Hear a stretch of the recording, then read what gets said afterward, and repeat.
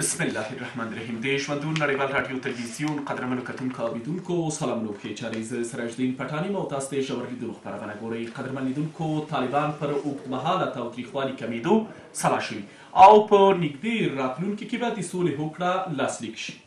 پخواني طالب چارواکي وایي په قطر کې د طالب او امریکایي استازو ترمنځ په غیر رسمي ډول خبرې روانې دي او طالبان د اوږدمهاله تاوتریخوالي پر کمیدو خپلو کې موافقې ته رسیدلي. دوی زیاتوي چې دغه خبرې له افغانستان په بشپړه ډول د بهرنیو ځواکونو وتلو لپاره پر یو منظم مهالویش جوړولو روانې دي چې په نهایي کېدو به یې د سولې هوکړه لاسلیک شي. همداراز د دوی په وینا د سولې هوکړه به بین الافغاني خبرو او د اوربند اعلان ته لار پرانیزي. دا مسایل او موضوعات داسې مهال رابرسېره کیږي چې شته حکومت پر اوربند ټینګار کوي او وایي چې پرته د اوربند له ټینګېدو به له وسلوالو طالبانو سره بین الافغاني خبرې شروع نه کړي. په ټوله کې د همدې موضوعاتو د لا وضاحت او څېړنې په موخه مو درې قدرمنو میلمنو ته بلنه ورکړې. هر یو ښاغلی حمیدالله حاتم، قومي مشر او د سیاسي چارو څېړونکی، ښاغلی الحاج بیدر زازی، قومي مشر او د ولسي جرګې پخوانی غړی، او ښاغلی محمد صابر صادقي، دینی عالم او د جمعیت اسلامی د ګوند د فرهنگی کمیته مشر. قدرمنو میلمنو، خراخلا ستړي باشید. حاتم صاحب، اگر بحث از شما آغاز کنیم، با وجود اینکه ایرفا و مسائل طالبان تایید نکرده که گویا با امریکایا پیرامون کاهش خشونت به نتیجه رسیده باشند، کاهش خشونت دراز مدت، اما تعداد از طالبای اسبق در کابل میگه که طالبا سلا شده تا به یک مدت زیاد یا به یک مدت طولانی خشونت کاهش بده و ان قریب شاید بین امریکا و طالبا این تفاهم نامه به امضا برسه. چی فکر میکنین؟ به نظر شما ممکن است تا طالبا به یک کاهش خشونت یا اوربند سلا شوه یا گردن بانه؟ بسم الله الرحمن الرحیم. بار سلام به محضر شما و جناب زازی سی و همچنان صادقی سی و سایر بینندگان محترم و همه دوستا و هموطنان ما که داخل هستن و یا بیرون هستن. شما خود میفهمید که قضایا در افغانستان آنچه که ما شما میبینیم و یا میشنویم و یا میخوانیم و یا تحقیقات و جستجو میکنیم، هر قدری که جمع جور میکنیم و پیدا میکنیم و از او بالاخره به نتایجی میرسیم، از همه محاسبات ما کرده عمیق‌تر است و همچنان بغرنگ‌تر است و بسیار زیاد پیچیده تر و مهمتر است. قضای افغانستان به اندازه بزرگی امریکا، روسیه و همچنان کشورهایی که همراهشان هم پیمان هستند و هم نظر هستند و به اندازه همه تعداد شرکای دیگه که در اطراف ما هستند به همین اندازه وسیع است و در پهلوش سیر و مطالعه و مرور هم برای این کار آسان نیست. درست. ای که طالبا به کاهش خشونت قانع شدن و یا نشدن و یا ای که فرزن اوربند میشه و یا نمیشه، یک طرف قضیه است، ولی ای که چیزی که مردم افغانستان انتظاری میکشن و آرزوی او را در قلبای خود میپرورانند، آیا ما شما روز شاهد ارمغان امیت یک قصه و سناریوی شیرین در وطن خود میبوده باشیم و یا نمیبوده باشیم؟ آنچه که ما شما همه انتظار داریم و ملت بیچاره و بی آب و نان ما، او صلح است، او آرامش است. اما این قضایی که فعلا جریان داره، این امراض با یک مقداری از ابهامات و یا اگر و مگرها که هر کسا تا جایی هم بر اعتباری و بی‌اعتباری نسبت به نتایج قضایا کشیده است و از جانب دیگه هم که صلح نه چندانی که مردم توقع داده و همی که ابتکار عمل به دست یک ابرقدرت دنیا و امریکاست، ولی ما شاهد زود و عاجل و زودرس نتایج از این می‌بینیم باشیم. این از طرف دیگه از همون اعتبارات و یا انتظاراتی که مردم داره از این کم می‌سازه و مردم ما را ناامید می‌سازه. در کل حاتم صاحب برداشت و استنباط شما از تلاش‌های اخیر پیرامون صلح چیست؟ حال شما یک عمر مبارزه کردین، در رأس قضایا بودین، در بسا موارد مسائل جنگ و صلح را تعقیب کردین و میان احزاب و نمیفهم بزرگا میان جیگری کردین. در کل امریکا واقعا در پی چیست؟ از یک طرف چند پیش آقای خلیلزاد میگه که پیشرفت آنچنانی با طالبا در یک اواخر نداشتیم پیرامون صلح. وزیر خارجه ایالات متحده آمریکا مایک پامپیو میگه که پیشرفت آنچنانی صورت نگرفته. از طرف دیگر طالبا پیش از اظهارات آقای خلیلزاد گفت که تفاهم نامه ترتیب شده، صرف به امضا انتظار داریم. و امروز پیداد از طالبای اسبق ادعا میکنه که امریکا و طالبا پیرامون کاهش خشونت به یک مدت زیاد به توافق رسیده و قریب امضا خواهد شد. واقعا به نظر شما چی جریان داره و امریکا در پی چیست؟ ببینید امریکا بار بار حرفا زبان ما برآمده است که شاید هم تکراری بیاید. به اساس یک امر تصادفی در افغانستان نیامده است که به اساس یک سلسله حرکات دیپلماتیک و توسط احمد و یا محمود جلوی قضیه را مهار بکنه و پس از افغانستان برآید. اون استراتژیک امریکا چیزی است که نه من میفهمم نه خودت نه کسایی که مجری برنامه صلح هستند و یا نفرای ظاهرا پیش ما و شما نفرای مهم و اول قضایا هستند، در حالی که پیش ما چون ما خورده هستیم و بسیار زیاد مهم معلوم میشن. اما در دستگاه‌های رهبری و همچنان مقامات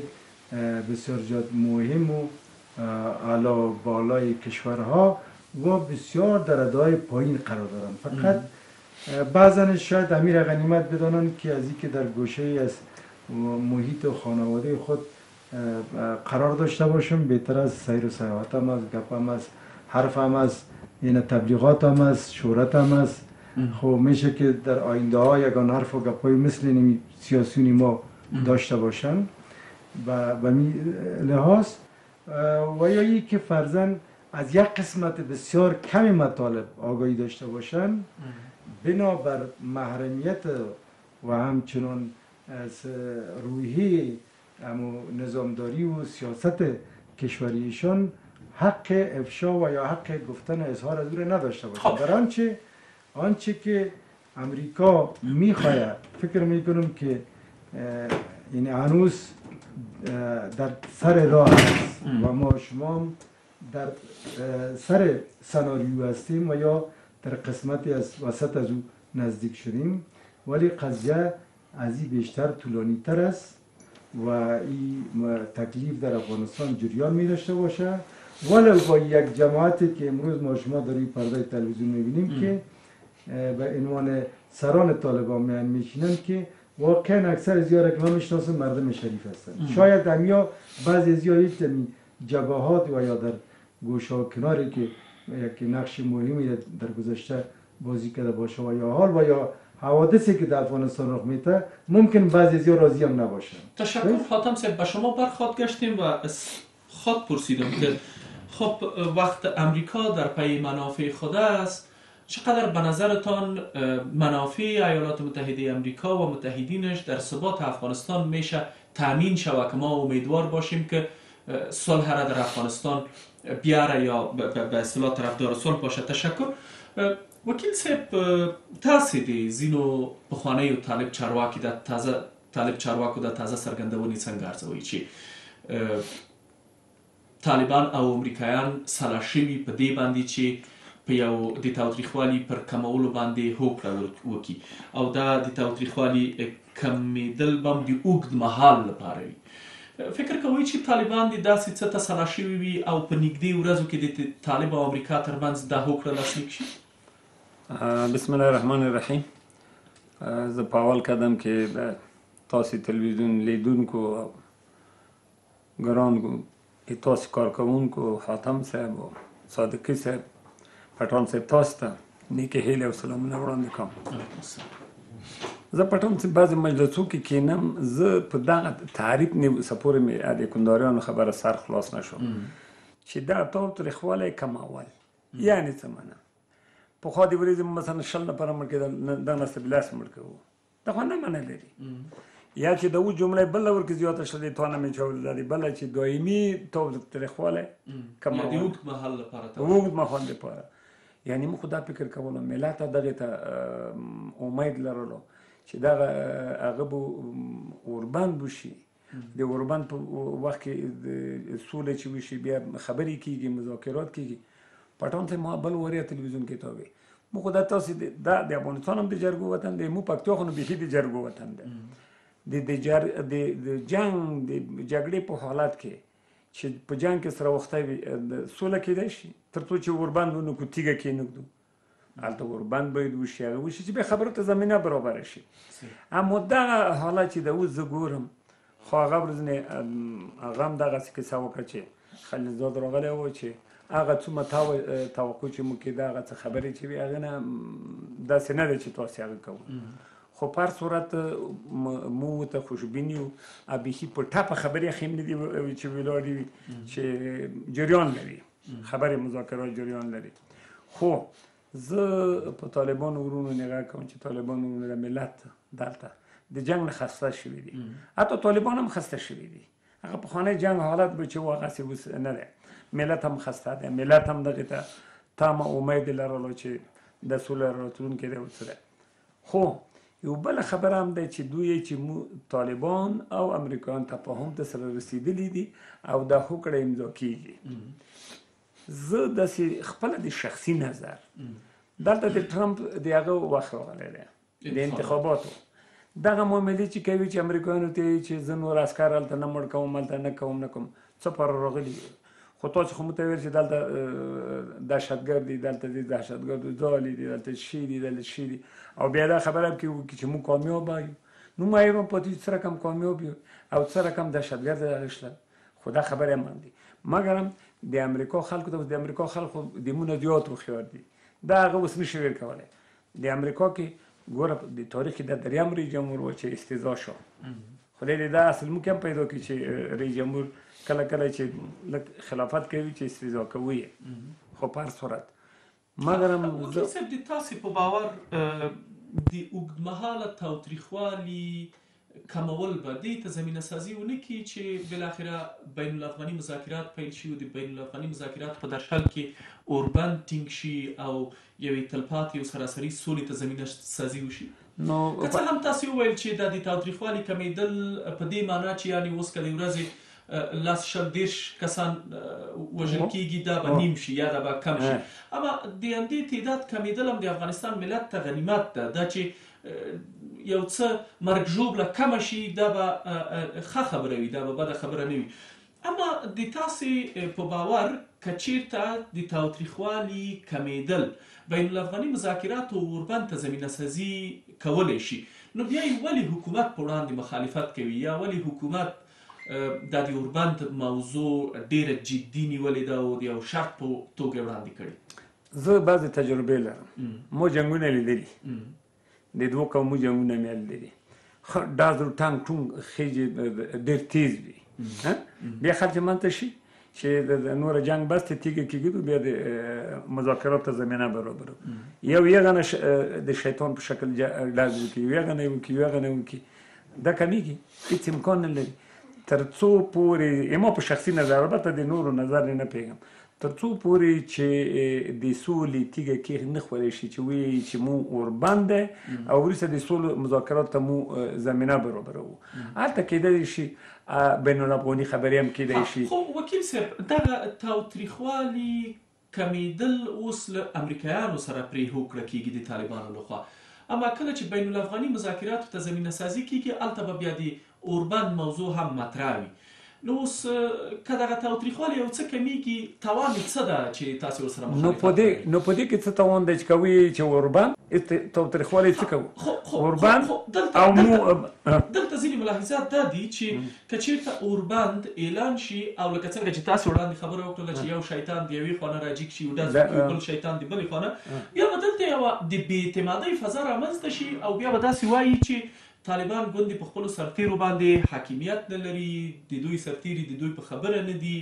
او دغه د اوربند به نو فلاني ځای کې انفجار وشو نو دا څنګه اوربند و دا څنګه سوله ده بیا به هر څه دړې وړې شي خو که چېرته دا د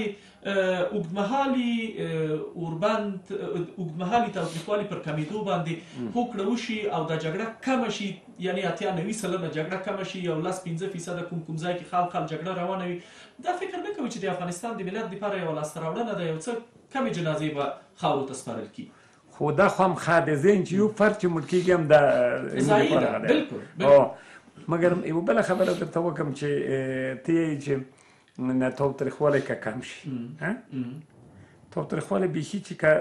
مکمل ودرېږي او خبرې وشي څه نقص کوي کاش چې داسې وشي خو ما مخکې دا خبره وکړله دا خبره اصلا تاسې راواخیستله چې ځینې شیطانان یا منافقین یا هغه په اصطلاح شرغوښتونکي به هڅه کوي چې دغه مذاکرات نتیجې ته ونه رسېږي یا یوه د بې اعتمادۍ فضا رامنځته یا چې ډزې وشي د طالب په نوم به انفجار کوي انتحار به کوي ډزې به کوي پټان صاحب مخکې ته دا د جرګو وطن دی دا که موږ دلته یو تضمین نشو ورکولی موږ ملل متحد لرو سم تضمین واخیستلی شي ځینې کړۍ شته بخښنه غواړم وکیل صاحب اوس په دې افغانستان کې ډېری خلک مسله دي مافیایي کړۍ دي استخباراتي کړۍ دي داسې افراد اشخاص په دولت کې په طالبانو کې او په دې ولس کې شته له بده مرغه چې دغه سوله په دې ملت باندې نه لورېږي طالب حکومت او امریکا به سره وربند وکړي اما څه تضمین شته چې دلته یو په اصطلاح ملیشا یو جنسالار یو مغرض انسان به راپورته شي یو ځای کې به ماین کېږدي یا یو انفجار انتحار یو ګډوډي به رامنځته کړي او بیا به د بې اعتمادۍ فضا رامنځته کړي یوه خبره په اوسکندن بله هم وکړم چې ملت په دې پوهېږي اوس 21 قرن دی چې مین کېږي دی لیدلی کېږي چې ډز کوي هم لیدلی کېږي تا حالت ونه لیده چې هغه څوک یې په کارو د سر سرې ولي زه اطمینان در کوم چې دا کار وشو نه څوک ډز کولی شي نه څوک مین کې خوش ډیره مننه وکیل صاحب تاسو ته بیا راوګرځم صادقی صاحب برداشت و استنباط شما از اظهارات تازه تعداد از طالبای اسبق چیست واقعا به نظر شما ایالات متحده آمریکا با طالبا به کاهش خشونت طولانی مدت به توافق رسیده و فکر میکنین امضا خواهد شدی تفاهم نامه یا ای که باز میخواد که اذهان مردم اغوا بکنه و مردم نمیفهم امید بیجا بته و باز شاید یک توییت یا شاید یک اظهار نظر این همه امیدها را در هم و بر هم بزنه بسم الله الرحمن الرحیم پتان صاحب لومړي سر کې تاسو ته د میز ګرانو میلمانو محترم زازی صاحب او محترم حاتم صاحب ته او د ژوندون تلویزیون لیدونکو ته خپل نیکې هیلې وړاندې کوم ستاسو په ځواب کې زه به دا ووایم او دا خبره ما په وار دغه میز کې هم کړی دی اوس هم درته کوم چې امریکا په خپلو برنامو یا په خپلو خبرو باندې صادق نه دی لومړنی غټه مشکله زموږ هم دقه ده ته یقین په دې وکړه چې هر کله چې ایالات متحده امریکا په خپلو خبرو باندې یا په خپله کردار باندې صادق پاتې شي دا مسله به ډېر زر حل شي په لنډمهال یا په اوږدمهاله په کم په جنګو باندې چې جګړه کمه شي یعنې ما تا ته بله ورځ ویله اوس هم درته وایم چې دا ولاکه اسم معنا او مفهوم ولري صرف په دغه باندې چې وخت ضایع شي او د ملت په سترګو باندې خاورې واچي دا یو خبره کیدی شي که زما په زړه کې صلح وي او زه وغواړم چې سوله راشي نو اوربند کې څه مشکلات دي یو خبره درته ګوره ایالات متحده امریکا که وغواړي صدام حسین د کوم ځای نه پیدا کړو داسې 20 قضیې نورې په افغانستان کې چې کله طالبان په مات سره مخامخ شو تاسو ولیدئ په کارتې پروان کې چې 2 کورونو ترمنځ چې یو یې وویشته بلکې یو چرم ونه لګېده اوس هغه خبرې په خدای کوي اصل خبر ډېره بخښنه غواړم مهرباني یعنې طالبانو دلته یو نظام درلوده دولت یا امارت یو څه ول او دلته یې په 95 سلنه خاوره باندې حاکمیت درلوده، د طالب وزارت، د طالب موضع، د طالب پوسته او د طالب ځای معلوم و او د چارو واګې د طالب په لاس کې. نو فکر کوم امریکا ته اسانه وه چې طالب به ویشتلی وی او طالب یې له منځه وړی وی. اما اوس دا جګړه چریکي ده، دا جګړه ګوریلایي ده، دا جګړه د ترپ و خرپ جګړه ده، د یو کلي نه، د یو کور نه، د یوې کوڅې نه، د یو غره نه، د یو کمر نه او د یو ونې نه راوځي او خپل کار وکړي او بیرته ورک شي. یعنې دا چې امریکا څنګه کولی شي چې دلته کور په کور، کوڅې په کوڅې، کلي په کلي، غره په غره، ونې په ونې، کمر په کمر جګړه وکړي او بالاخره طالبان له منځه یوسي او د منګه دغه ګیله په ځای شي چې که امریکا وغواړي نو طالب ورکولی شي، خو غواړي نه. ټرمپ په کراتو دا خبره وکړله چې زه دا جګړه ډیره زر ګټی شم، خو نه غواړم چې سلګونه زره افغانان ووژنم چې اکثره یې بېګناه دي. نو دا فکر نه کوي چې دغه پیغام رسوي چې امریکا که وغواړي چې طالب ختم کړي یا ورک کړي، نو په دې معنا چې دلته به سلګونه زره خلک وژل کېږي، یعنی بمبار به وي، جګړه به زور اخلي او ستونزې به راپېښېږي. سمه ده چې امریکا د نړۍ په کچه پرمختللې تکنالوژي لري، پرمختللې وسله لري، اما فکر نه کوي چې اوس دلته طالبان د خلکو په غوښې او پوستکي او ځان کې ننوتلي دي. دلته څنګه اوس طالب د یو غیر طالب سره ته تفکیک کوي؟ دوه خبرې دي. اول دا خبره په یاد لره چې په ټول افغانستان کې یوازې چې پاتې و پنجشیر و او ټول خلک هم دا ویل چې دا باید نن وي که سبا یې دا به ختم وي، امارات په ټول افغانستان کې به بیرغ یې جګ وي. تاسو ولیدل چې څنګه ماتې وخوړه او دا ونه کړی شي چې یوه ولسوالي د پروان ونیسي. زه تا ته په جرات سره ویلی شم چې خدای ورسي دغه امریکایان د بیخي وځي د دې خاورې نه، خو زموږ دغه اردوی ملي، دغه پخواني مجاهدین، همدغه خلک د وطن خلک که چاپي خلکو سره تنظیمو پورې مربوط دی، که راسته تنظیمو پورې مربوط دی، خو دا دواړه د دې وطن ښه دفاع کولی شي. راځو دې خبرو ته. نو اوس چا مخه نیولې؟ ډېره بخښنه غواړم صاحب، بخښنه ډېره غواړم. اوس چا مخه نیولې چې د طالب په وړاندې ودرېږي؟ اوس ګورئ د افغانستان امنیتي او دفاعي ځواکونه د کابو 15 کاله کېږي چې د طالبانو په وړاندې، یا 6 کاله تقریبا، دغه 6م کال د طالبانو په وړاندې مستقلانه جګړه کوي. په ځینو مواردو کې بهرني ځواکونه ملاتړ کوي او داسې یو شمېر نه پوهېږم مجاهدین یا یو شمېر ملیشې یا یو شمېر هغه څوک چې وسلې لري د طالبانو په وړاندې راپورته شوي جګړه یې کړې، خو که زور یې رسېدلی نو د طالب مخه څنګه نشي نیولی؟ راځئ چې رښتیا ووایي، دا ملت هم ګوري او قضاوت به کوي چې کله د نجیب حکومت مات شو، لنګ شو، مجاهدینو کابل ته راغی، څومره توپ او تانک او تیارې پاتې وه، جیټ، هلیکوپټرې، ثقیله سلاګانې، دا څه شوي؟ یو ورکه. زه تا ته دا ویلی شم که ایالات متحده امریکا، جمع ناتو، دا نور ملګري وغواړي د زړه د خلاصه یو جیټ ورکړي د افغانستانو ته، څو دانې کېږي؟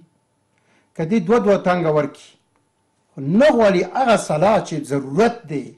دې هغه ټوپک ورکړی چې که 2 ډزې کوي په 3 ډز باندې هغه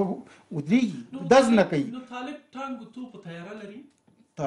طالب که توپ ټانګ نه لري، داسې یو منظم هغه خلک ورپسې ولاړه دي چې ام مادي اکمالوي، ام نظامي اکمالوي. دا خبره پرېږده چې دا ټوله خلک ووري، دا تر ننه پورې چې دا جنګ کوي دا طالب، دا سلاح له کومه کېږي؟ ښه دا افغانستان خو معلومه ده چې ایالات متحدې ورکوي یا روسیې ورکوي، چارچایي ورکوي، دا طالب خو دلته خو موږ کومه فابریکه نه لرو د سلاح، خو ښکاره خبره ده چې د آیسای پاکستان جمع ایران، دا دوه هغه رذیل مملکتونه دي چې د ابتدا نه تر انتها پورې د افغانستان په ناامنۍ باندې لاس لري، اوس هم لمن وایي. زه تا ته دا ویلی شم چې اوس هم 80% د دې دوه تنظیمونو په افغانستان په سوله او په جنګ باندې د دې اثرات دي، او تر کومه پورې چې دې خلک سولې ته راضي نشي، طالبانو ته دا خلک قناعت ورنه کړي، په خدای که امریکایي قناعت ورکړي. کوم تنظیمونه صادقي صاحب؟ کوم دوه تنظیمونه نه ادم حکومتونه، پاکستان او ایران، دغه دواړه هغه تنظیمونه خبره اوس تنظیمونه خبره وتلې ده. راځو دې خبرو ته اوس زه عرض کوم درته اوس که ایالات متحده امریکا غواړي چې په دې ملک کې سوله راشي ولې د ملل متحد خو د سولې ته نه راکاږي ولې د حکومت خو هم د حکومت دا یو طرف د قضیه ده ولې جهادي مشران په دې قضیه کې نتیجه ورسېږي تاسو د طالبان د امریکا په نیت شک لرئ یا وایي چې امریکا نه غواړي چې د سوله راشي؟ زه په هغه هم شک لرم او په دې دوه ګاونډي په دغه باندې هم شک لرم او په دې خبره منم چې که طالبانو ته په خپل اختیار ورکړي شي دا سوله یو ځای ته رسیږي. مننه کورودن. حاتم صاحب، سوال قبلی ما نمانه که خب امریکا اگر در پی منافع خود است، چقدر منافع امریکا در تامین صلح یا در ثبات افغانستان میتونه به دست بیاره؟ شما توجه بکنید که امریکا نی بلکه همه از کشورها همه کشورها نی بلکه همه نهادها یا سازمانهایی که به خاطر رسیدن به قدرت تشکل یافتن و مبارزه میکنن. درست است؟ همه از اینا با یک خصیصه که تقریبا بین همهشون مشترک است. اینا در رابطه رسیدن به اهداف داشتگی خود و اگر به قدرت و اقتدار قرار دارن به خاطر استحکامات پایه‌های نظام خود، به خاطر تکمیل تجهیز نظام خود، به خاطر تقویت اقتصاد کشور خود، اینا یا نیاز دارن یا یکی به حساب جزء از این عادت‌ها و یا خصلت‌های پر از حرص و آز داشتگی است که دست به یک سلسله تحرکات باید بزنن. ببینید که ما همین منافعشان در بی‌ثباتی و در جنگ و در ادامه جنگ در افغانستان به دست طبعا اگر ما صاحب یک نظام کاملا مقتدر بوده باشیم،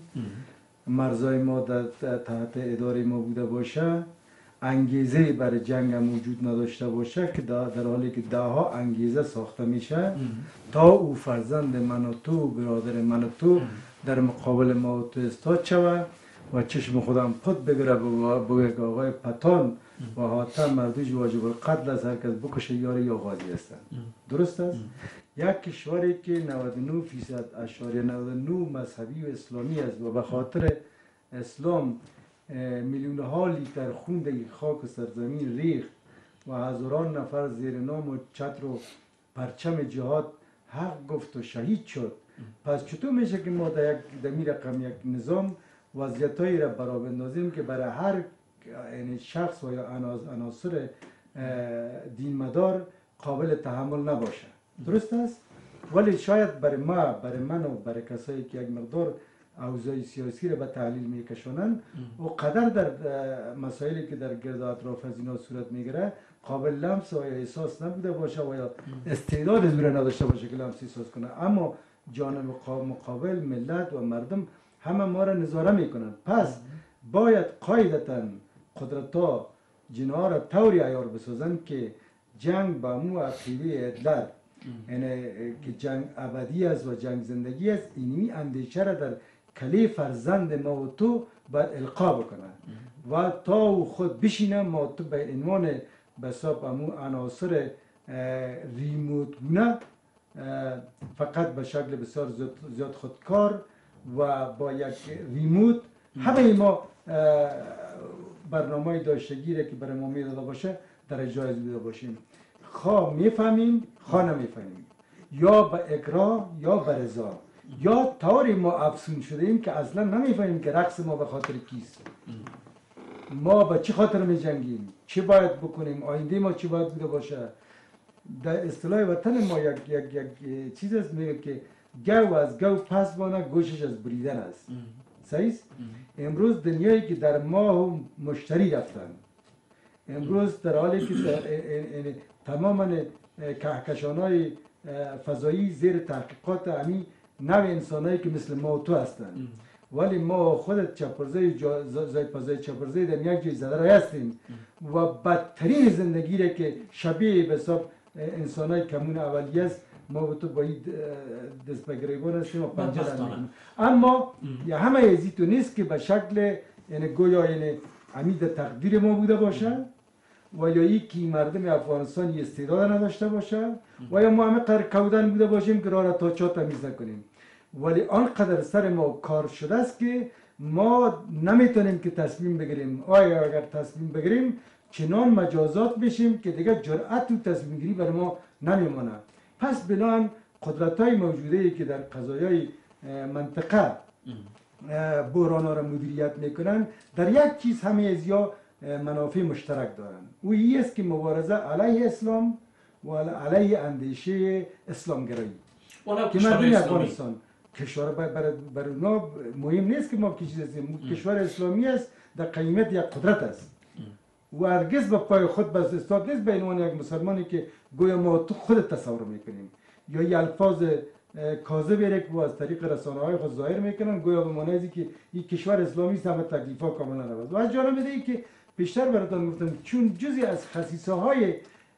امو کلاها یا مغزهای نظامدارا است که در رابطه رسیدن به قدرت گاهی اوقات هم شد که حتی از کشتن و چشم کشیدن برادر خودم دریغ نکرده است که در کشور ما شده. سران حکومت و دولت و نظام ما یا کسایی که در رأس قدرت هستند این موارد و مسائل را میفهمن، آگاه هستند و می توطیه ها و مظالم را درک کرده که از جانب کیف چی میخواین و ما بالاخره چگونه استفاده میشی؟ شما خیلی الحمد به همه مسائل بهتر از ما میفهمیم و دوستان که مخاطب ما هستن و مردم ما از ما که راغبتر هستن به این مسائل که پیشتر هم یاد کردم که قضیه که در افغانستان روان است یا قضیه تصرفی نبوده است. تنها خو از این عمری که ما شما داریم 40 یا 41 سال خو از این تاریخ آغاز این بلا آفت است. دقیقاً همون کرونایی که در چین شروع کرده است، او کرونا از شمال کشور ما داخل افغانستان شد. من میگم که آفرین و هزاران آفرین برای این مردم ملتی که چین با نفوذ میلیاردی خود با 300 نفر تلفات فغانش در آسمان ها برآمده است و میلیاردها دلار خساره اقتصادیش آمده است. ولی 40 یا 41 سال و یا بیشتر از 40 سال است که کرونا در افغانستان جان انسان میگیره و این جنگ هر روز ما را به خاک خون میکشانه و به خاک سر میشانه. پس شما ایتو بسنجید که از 41 سالی که 41 سال پیشترش کار صورت گرفت تا داخل افغانستان عملا حضور فیزیکی قدرت ها پیدا کرد. پس شما بسنجید که او 41 سالی که او کسی آمادگی گرفت تا آمد کشور ما را با خاک خون بکشانه به توسط یک جمعی از مردم ناقابت اندیش خود ما. ولی این کشورهای دیگه که جریان نظارت میکنن تا این وضعیت مهار کنن، تا عمل بالمثل کنن، تا برن به حساب از منافع داشتگی خودشان به لفظ خودشان اینا تانسته باشن دفاع کنن و یا انتقام بگیرن و یا برن این نارامی ها را در مرزای از اون کشورها بکشانن. پس دقیقت آمادگی از این 80 سال است که 40 سال پیش 40 سال بعد. ناامید ما ساختین حاتم صاحب تشکر به رای حل پیشنهادی تا ما میپردازم و میایم اگر اجازه باشه به میمانای دیگه بریم. وکیل صاحب په ټوله کې فکر کوئ چې د دغو هڅو په پایله کې د افغانستان کې سوله رامنځته شي؟ حاتم صاحب خو موږ ناهیلي کړو له وویل چې دغسې یو وضعیت ده لکه څنګه چې ده وویل. په هر صورت د تاسې نظر څه ده؟ پټان صاحب ناهیلي باندې کې خو دلته یو څو موجود دي علتونه موجود دي چې د سولې نرسي. اول موږ په دلته خپل کور په د خپل هغه کې بې اتفاق کوو، یووالی اتحاد نه لرو. امریکا و همسایه نه غواړي چې دلته یو مستحکم دولت جوړ شي.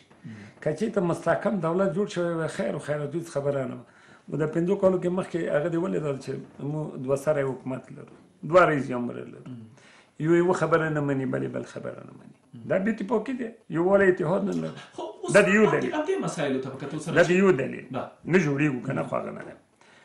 بله دا دی چې مو افغانان افغانستان غریب بیچاره یو، په خپلو پښو نه یو ولاړ. انده اوس تا ته چې ما خو تاسو تخیون صاحب دیر کوي خو خیر یې مو د اردو پولیس و امنیت ملي و شی ته شورا ته ټولو ته مو ماش د بل ځایه دی. مو غریب کارزار سوالګر خلک یو که نه. دا یو علت دی چې مو نه سره کېږي. پټان صاحب مو خپل منځ کې سره فکر نه کوو. ما په پارلمان کې څو واره پیشنهاد وکړو، هلته زه رییس کمیسیون مالی و بودجه بانکو وم. ما به پیشنهاد وکړو چې وکیلانو د ملت خلک یو، تاسې د ملت نمایندگان یو، د 4 ولایتو نمایندگان یو، هر څوی چې دغه ملي اردو نه دی، د ملي پولیس نه دی، د ملي امنیت نه دی، دا که د سبا ته د معاش ورته ونه رسېږي دا خود به خود پاشیدلی دی، ړنګ دی. هر څو دغه خاوره مور ده دا په ټول افغانان نه حق لري ما نه څوک زیات ما مکلفیت او عسکري کړي کنه خو دا یو کال عسکري دی وکي دغه دغه پیسو نه بخلاص شو د یو عسکر 15000 14000 معاش لري هر څه دا کار وکړو اسره نه منله الته داسې اجنټان داسې هغه چې دا خبره نه منله چې پرېږده چې د اردو امړنګ شي د ملک نه جوړیږي هغه په دې کې ګټه پرته له شکه وکیل صاحب چې دغه بخښنه غواړم په افغانستان کې بخښنه غواړم وکیل صاحب مهمو مسایلو ته اشاره وکړه غواړم باندې یو څه سره تام شو تاسو دلته کوردینونه په افغانستان کې بې اتفاقۍ ته اشاره وکړه خپله دغه د افغانانو بې اتفاقي فکر نه کوئ چې تر ټولو لوی دلیل د جګړې د اوږدېدو ده که دلته موږ خپل افغانان په منځ کې سره یووالی ولرو با اتفاق او با اتحاده واوسو د پردیو اجنټانو مزدورانو نوکران نه شو په دې وطن کې فکر نه کوئ خبره حل شي 100% کې حل کېږي یو بل مثال هم ته نو چې داسې دا وکیل صاحب ډېره بخښنه غواړم خبره مو د یاده ونیسي نو چې داسې دا ولې دا د موږ مشران په دغو نزاکتونو باندې نه پوهېږي ولې دغه د ځان غوښتنې نه تېرېږي ولې بالاخره یو بل نه مني یو بل نه زغمي او په خپلو کې سره نه جوړېږي اصلا دوی پردیو پورې تړلي دي او که نه دوی په قدرت او په څوکۍ باندې دومره میین دي چې د دې قدرت او څوکۍ دپاره خپل افغانان قرباني کوي خو افغانان خو بېسواده یو دغو ټکو ته په ټول فکر کېږي نه دا امکان نه لري خو یوه خبره دغه ځای کې یاده راغله موږ په خپل واک اختیار کې نه یو ښه افغانستان نوم یې نه اخلم د تلویزیون کې ښه کار نه دی چې یادوي ما یو چا نه پوښتنه وکړه هغه نوم نه اخلم ما ورته وویل چې د انتخاباتو هغه ما ته په شک کې معلومېږي چې شپږم د میزان د انتخابات وشي او که نه سړی ته وخندل چې دا سوال تا د ځان نه ونه کړو دا د کوم مجلس کې ناست یې تایید دي ما یې دروغ نه تایم یو مجلس کې ناست وم چې انتخابات هسې خواب و خیال دی و دا دی ده راته وویل چې خیر ما ته غوږ ونیسه او دا هر مجلس کې چې یې خو ما نوم اخله همدا وایه ما وایه و چې ما ته چا وظیفه راکړه یو مشر څوک یې وښیلو هغه نوم نه اخلم چې دا راوغواړه د وزارت نه د امریکې سفارت وزیر خارجه راغلی دی چې وزیر خارجه سره غږیږو په دې مسایلو د سولو دی هغه د امریکا د بهرنیو د امریکې د بهرنیو هغه ای سړی خو خبره د ما خبرې اوري هغه پوهېږي چې دغه سړی دی د بل سړی هم پوهېږي چې دغه دا خبره کړې و چې خو هلته مو خبرې بحث مو شروع کړو یو چا یو څه وي یو چا بل څه یو چا بل څه و چې دې سړي په جرات آفرین په پلار وم نیکه و چې ورته وایي چې وزیر خارجه خبرې په پټې نه کوو لکه په څرګندې کړو و چې مهرباني و چې دا مو چې راغلي یو تا پروژه یو او که نه یو دویم دا طالب تا پروژه دی او که نه وزیر خارجه دی په دا الفاظ وایي خو په لحاظ د خدای چې دواړه تا پروژې یو غلی که د طالب پروژه غلی که چې موږ دلته صحیح حکومت وکړو د وطن جوړ کړو تاسې به هم د جنجال نه خلاص شو موږ به هم خلاص شو دا وزیر خارجه وي چې سامانه وي وروره موږ په خپل واک و اختیار کې نه یو موږ جنګوي جنګ دی حالت جنګ سره مون کړی دا خو مې هم درته وایي که نه مخکې تاسو څه خبره کوله بیا مو بله خبره هغه انا پاتې شله که نه بله خبره مې ورته وکړه چې دغه فساد اداري هم په دې ملک کې دغه د سولې د هغه سبب شوی دی ما په دا پیشنهاد هم ورته وکړو چې موږ ښې پیسې لرو هر څه لرو دا پیسې چې رسي کومکونه ډېر دي بودیجې هغه وم رئیس وم ما ورته وویل چې څه کېږي که چېرته دغه کوپون دوباره ژوندی کړو او دغه مامورینو ته غوړي بوره وړه چای څښې حتی د ګیرې ماشین به هم ورکولو که دا ویر کړو دا فساد ورکېږي مامور بیچاره ډېر ښه خل دي اما معاش او هغه نه کفایت کوي دا هم نه سره مننه نه والله خصلت کمونیستاست اوره کوپون خو کمونیست نه دی ما کوه دا پرېږدو چې مامورین ته حکومت دی بله خبره ته وکړم مداخلې صادقي صاحب یوه ډېرې خبرې ته ښه اشاره وکړه تا دا فعلا دغه اوس ورځو کې دغه په غزني کې چې تیاره ولوېده دوه پیلوټان ښیي دوه پیلوټان ښیي خو کومې سیایه غړی هم ورکې ښیي چې ډېر برجسته غړی و دا چا وویشته ولګېده د مځکې نه چې وویشته دا سلو چا ویر کړي دا ایران طالب څه خو کلشنکوف هغه دی دغه سلو کومه نشته چې تیاره یې ویشته وربې غورځوله پټان صاحب دلته مداخلې دي تر څو پورې چې مو افغانان سره یو لاس نه شو یو موټی نه شو دغه جملې پرېږدو څخه وختونه مو پخوا تېر کړي ما ته خو د ظاهرشاه وخت د داود خان وخت د نورو وخت هم یاد ترسي دا جمله وایي چې ته پښتون یې ته تاجک یې ته هزاره یې ته شی ته شی ته شی اما اوس دغه تنظیمونو ته د خدای هغه ویر کړي انصاف ویر کړي دا مرض خو دغه جوړ کړو. مننه وکیل صاحب. تاسو بیا راوګرځم صدقي صاحب، تاسو پکې څه وایاست؟ د افغانستان کشاله کور دننه داخلي او بهرنی اړخ لري. جګړه ویل کېږي پردی ده، د پردیو په استازیتوب یا نیابت باندې دلته ډلې او ټپلې جګړه کوي تر څو د پردیو یا بهرنیانو ګټې تامین شي. او کور دننه زموږ مشران نه چپاړخي نه خیاړخي نه په اصطلاح مجاهدین خلقیان او پرچمیان نه ټکنوکراتان هیڅوک په خپلو کې سره جوړ نه شول. فکر کوئ چې موږ اصلا داسې سم مشران نه دي پیدا کړي چې د ملي ګټو ته تر خپلو شخصي ګټو ترجیح ورکړي او که نه ستونزه بل چېرته ده دوی ګرم او ملامت نه دي؟ ولې په دې خپلو کې لومړی سره نه جوړېږو؟ سره له دې چې ټول چغې وهي چې سوله غواړو، ټول وایي چې قرباني مو ورکړې، ټول وایي چې د دې ملت او د دې هیواد دپاره کار کوو، اما په عمل کې بل څه لیدل کېږي. د خپلو ګټو او قدرت ساتلو لپاره په دې ملت باندې هیڅ لوری رحم نه کوي. ولې اصلي او اساسي دلیل د تاسو په باور څه ده؟ وطن صاحب محترم، زما خو دغه عقیده ده که په حق په ویلو باندې سړی مونږ وژني نو خدای ورته ډېر زر توفیق ورکړي،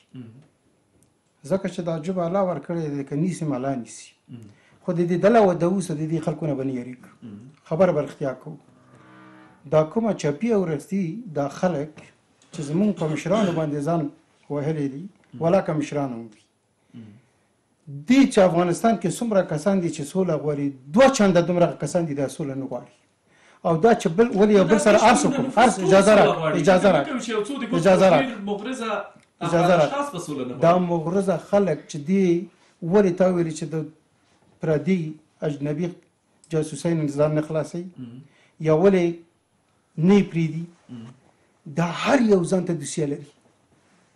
په پاکستان یې لري، خدای ورسي په ایران یې لري، پیسې اخیستې دي، قتلونه یې کړي دي، جنایتونه کړي دي، د خلکو وژلي دي، د خلکو وینې توی کړي دي. دا اوس که نن د دې نه لاس واخلي هغه سند ته پورته کوي تا هغه جنایت کړی دی. دا اوس پوهېږي چې زما عزت او غرم ځي، زما مال او جایداد هم ځي، قصر و جلال هم ځي، نو خود به د سولې طرفداران نه دي. و د خدای دپاره ولې دا خلک خو سترګې لري، دا خلک خو لانده نه دي، دا خلک خو غوږه لري، دا خلک اوري. د دې یو مشرانو ته ماته هغه دریځ وښه چې هغې د منافع ملي په ګټه وي، هغې په خپله خبره باندې صادق پاتې شوي وي. تر کومه پورې چې دا خلک د صحنې نه لرې نه شي، د وطن مین خلک صحنې ته را نه شي، صادق پاک خلک د صحنې ته را نه شي، او دا سوله همه جانبه نه شي، دې کې د ملل متحد خېدو غوځېږي شي، دې کې د هر څه تر هغه مهرباني حاتم صاحب رای حل پیشنهادی شما چیست؟ فرصت هم محدود است، اگر کوتاه بفرمایید چی باید کرد؟ معمولا چون آدم در برنامه ها که ظاهر میشه تشریح مسائل از ظرفیت برنامه ها بیرون است، آدم نمیتونه که چیز کنه. این ما قطعا به این باور هستیم که روزی صلح در افغانستان میاد. اگر از کانال اندیشه اسلامی سرش بحث بکنیم که قرآن چه میگه در رابطه، او یک سلسله شرایط داره، کاش ما به رجوع بکنیم که قرآن میگه که بسم الله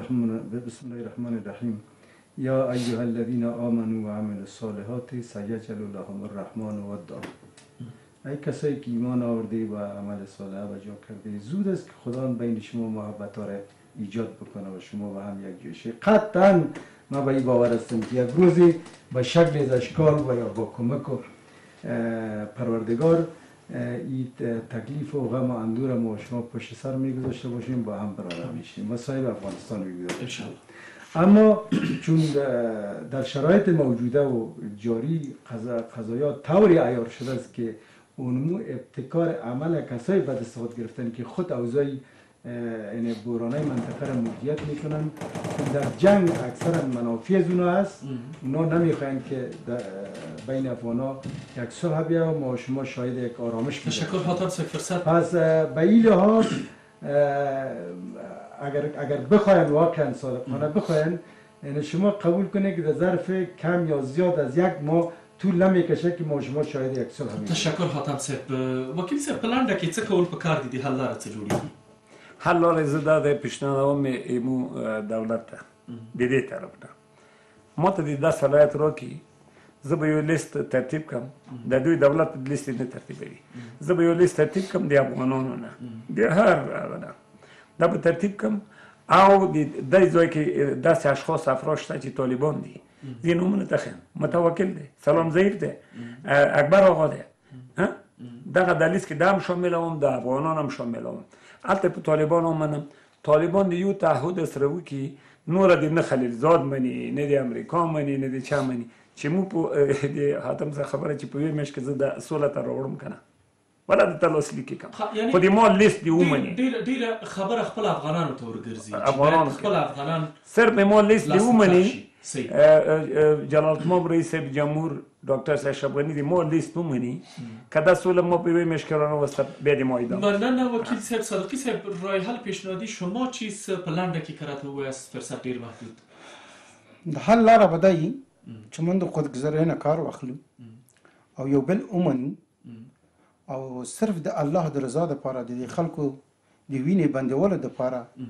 خپل شخصي منافع د ملي منافع ته ترجیح ورنکو او یو بل ومنو د خدای د رضا دپاره یو سولې ته به رسېدي شو انشاءالله. ډېره زیاته مننه ښاغلی محمد صابر صادقي، دیني عالم او د جمعیت اسلامي د فرهنګي کمیټې مشر، ښاغلی الحاج بیدار زازی قومي مشر او د ولسي جرګې پخوانی غړی، او ښاغلی حمیدالله حاتم قومي مشر او د سیاسي چارو څېړونکی چې زموږ بلنه مو منله او په بحث کې مو راسره ونډه واخیسته. قدرمن لیدونکو، د تاسو له ملتیا هم نړۍ مننه. تر بیا هم په الله سپارو، ښې چارې.